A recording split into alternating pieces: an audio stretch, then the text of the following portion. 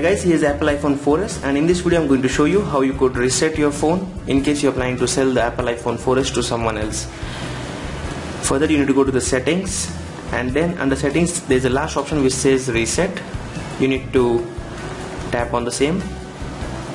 Here you have the option to reset specific settings or the network settings or all the settings.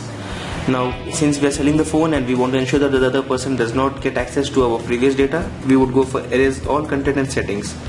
This would erase or delete all the media, data and settings.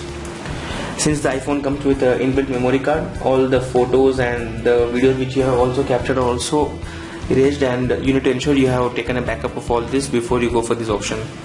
Tap on erase iPhone, and then you would be again asked with a confirmation of the same. Tap on erase iPhone and you are done.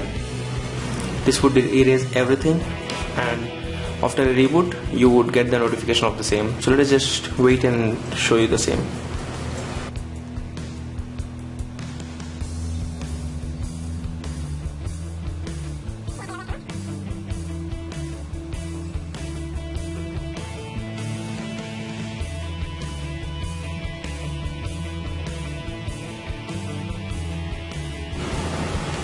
This takes some time because all the data is being cleaned up and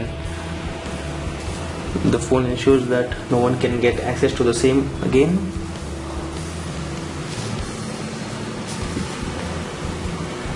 So here we are on the home screen of the Apple iPhone. It would ask you to set up the phone now by tapping on the few options which are listed here. So overall, this solves the purpose of removing or deleting all the settings and the data from the phone. Thanks for watching. Do subscribe to our channel for more related videos. Thank you.